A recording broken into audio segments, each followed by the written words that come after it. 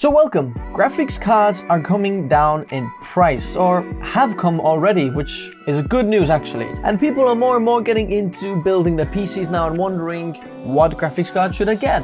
As a creator especially, you may be video editor, photographer, some kind of 3D modeler. What type of graphics card should you get and which one is the best or the worst? So in here I have the Asus TUF RTX 3090, the best of what Nvidia offers at the moment. Until they actually release the 3090 Ti, but until then, that's the best. And then on this side I have the Asus RTX 3050 Dual, the lowest of 3000 series RTX cards. Now, what's the actual difference? How much is the performance difference in creative applications? Let's find out. Motion Array is a fantastic tool for creators to make better videos and faster. Motion Array has over 600,000 premium quality templates, presets, plugins, music and sound effects, stock video and photos.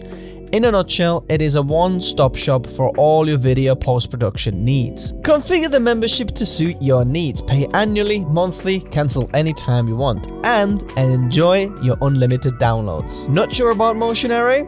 Go try out the hundreds of free assets available on the website. Check out Motion Array in the video description below. By the way, if you are a creator who uses Adobe Creative Cloud, then whichever Asus card you are buying, Asus gives you actually 1 month for free Creative Cloud membership. And this can be redeemed even if you have Adobe Creative Cloud subscription. So both of these cards have been tested on the same Testbench setup. We're running the Asus B660 Creator D4 motherboard. We're running the Intel i7-12700 CPU, 2x 32 GB of DDR4 3600 MHz CL18 of Kingston Fury Beast RGB. The cooler is the Deepcool Castle EX360 white, and the SSD is Samsung 980 Pro 1TB version. All of these components are in the Deepcool CK560WH case, and the side panel is open. I have also added some extra fans, but basically this is the photographer's build video. If you haven't seen that PC that we built,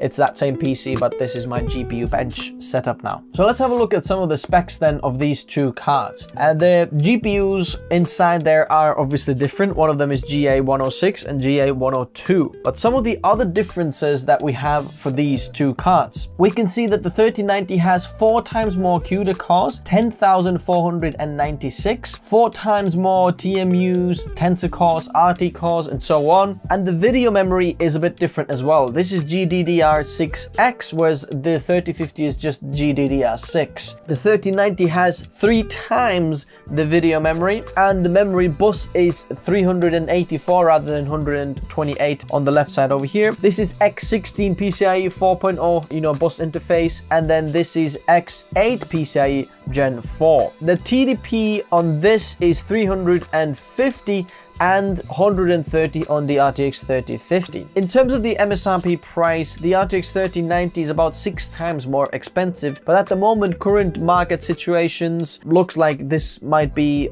roughly around 5.2 times more expensive on the RTX 3090. Let's have a look at the GPU temperatures and the actual cooling capabilities. One of them runs at 130 watts, the other one 350 watts. Now, in order to calculate the actual temperature of the GPU inside your case, what you can do is just take the temperature that I'm giving you after 30 minutes once it's warmed up, and then add the ambient temperature in your house or room. Then you get the GPU temperature in your environment, because the GPU temperature has been measured over ambient. So the 30-minute temp is 44.8 on the RTX 3090, very well cooled, and it can keep its power limit under control. And then the hotspot is 55.1, and RTX 3050 is just slightly lower, a few degrees lower, 42.5 and 54.5 on the 3050. Now the interesting point over here is to say that if you see any RTX 3050 cards that have like a bigger cooler, like 3-fan cooler, then you absolutely don't need this. This is a 2 fan cooler, like one of the lowest coolers. And this is even OC'd a little bit. It runs higher clock speeds than from the factory, the reference card, but the cooler is still able to keep it cooled down. So you don't really need a massive cooler for the RTX 3050, but the 3090, you really do. So then let's have a look at Geekbench 5 GPU benchmarks over here, the CUDA, OpenCL, and Vulkan scores. The RTX 3090 is 337% better than the RTX 3050. In OpenCL, it's 303% better, and in Vulkan score, it's 217% better. About 2 to 3.3 times better in terms of that benchmark. Moving on to Blender, in here you can see the RTX 3090s shining again, and we have 360% better in the monster scene, 340% better in junk shop scene, and 350% better in classroom scene. Bear in mind that these numbers are samples per minute, so the higher it is, the better. And this is Blender 3.1, one of the latest Blender versions. Next of all, Adobe Photoshop. As you can see in here, we have some interesting results. The RTX 3090 is about 2% or 2.3% faster than the 3050. Really not a big difference at all. In fact, just above the margin of error. I would say 2% is, the margin of error. If it's above that, you kind of can say that this is faster. But for photographers, the RTX 3090, as you can see, is absolute overkill. RTX 3050 is the card that you should go for, and you're really not going to see any performance difference between the lowest and the highest end cards. Just if you're a photographer watching this, you don't really need to spend that much on your graphics card. Pants DDR5 issues over here. The test bench just crashed again. And when looking at the Lightroom benchmarks, nothing to see here either. All of the cards perform the same. It doesn't give you any performance difference whether you're running the lowest or the highest end card in Adobe Lightroom. Now some video editing benchmarks. Adobe Premiere Pro. The RTX 3090 is 31% faster than the RTX 3050 in the extended overall score, and standard overall about 29.7% faster. But as you can see, most of the results or differences actually come from the effects and GPU score. So if you're using a lot of color grading effects like Lumetri color or some other GPU accelerated, effects, then the RTX 3090 is much better at doing that. But if we're looking at the standard live playback score, only 22% faster, or extended live playback score 18% faster, extended export score only 7%, or standard export only 1% faster. So if you're exporting and you want to use the NVENC encoders inside, these cards, then the RTX 3050 keeps up as much as the 3090 here on this Premiere Pro test, which is very, very interesting. But then overall, if you want somewhere best bang for buck, then it's somewhere in the middle, 3070, 3070 Ti, something like that. But as you can see in my testing, but these two cards aren't that far apart. I do want to mention that the difference could be a little bit higher if I had the best CPU for Premiere Pro, like if it was running something like the Threadripper Pro 5995WX processor, because then the most load will be taken off the CPU and then most load will be on the GPU, and then you might be seeing a little bit of a bigger difference, but still not like a huge difference. But just to note that the difference could be a little bit bigger if we had the best CPU platform for this Premiere Pro benchmark, just so that we're not bottlenecked by the CPU, which we are in this case. Adobe After Effects, we can see the RTX 3090 is only 8.7% faster, yet about 5 times as expensive as the 3050. So as you can see, a lot of the video creators in the Adobe suite like Premiere Pro and After Effects, you might not need that big of a graphics card, depending on, which effects you're using and how high-end you are and so on. But if you're doing simple stuff, not so much of the effects, the RTX 3050 is very good. Better to put your budget on the CPU. Now, Davinci Resolve. The RTX 3090 is 38% faster over here, and it's a bigger gap than on the Premiere Pro benchmark because Davinci Resolve can utilize the graphics card more than Premiere Pro. So it's good to see that over here. But the GPU effects, if you want to do that, it's 3.2 times faster on the RTX 3090 than on the RTX 3050. But general overall score, like Fusion doesn't add much.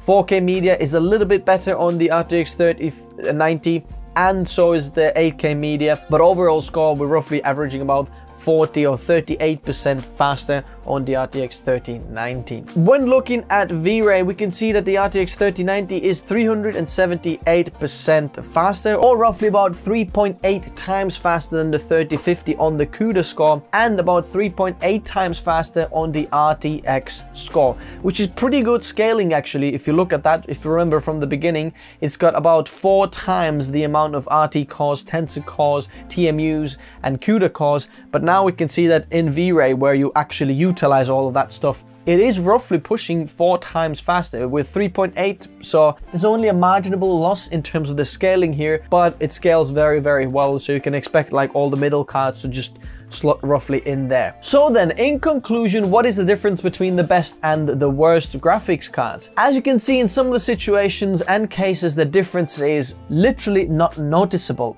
For example, if you are a photographer, then having the highest end graphics card, you're really not going to benefit anything at all, almost anything at all, because you get 2% increase. So you're not really going to get any performance difference in your Photoshop, Lightroom, or any other applications that might use the graphics card. Really put your budget on the CPU. Now on the video editors, as we can see, we can get up to 40%, about 30 to 40% difference between the best and the worst graphics cards, depending how much you're doing like crazy multi-layer color grading with masks and so on. If you're just doing, you know, slapping a LUT on or doing some kind of vlog style where you're doing just simple color grade, then even the RTX 3050 will be completely fine for you. As you can see, the 3090 isn't 4 times or 5 times as good in video editing as the RTX 3050. So depending on your budget, which card you want to pick up, you know, just kind of scale it somewhere. All the other cards will be somewhere in the middle, but this is roughly what you can expect. Although I want to say, if you're using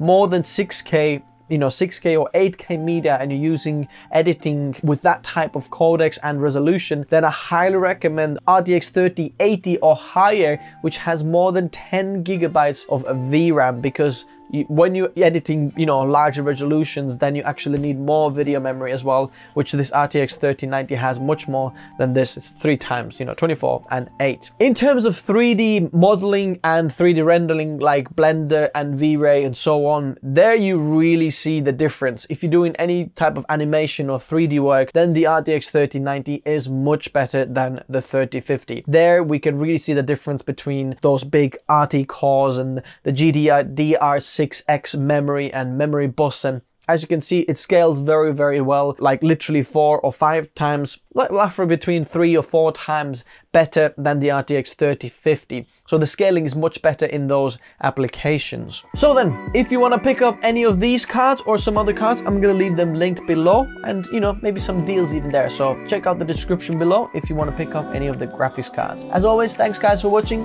Likes if you enjoyed it, subs if you'd like to see more, and I'll meet you in the comment section below. Which graphics cards would you like me to compare to each other next? Let's find out. Bye bye.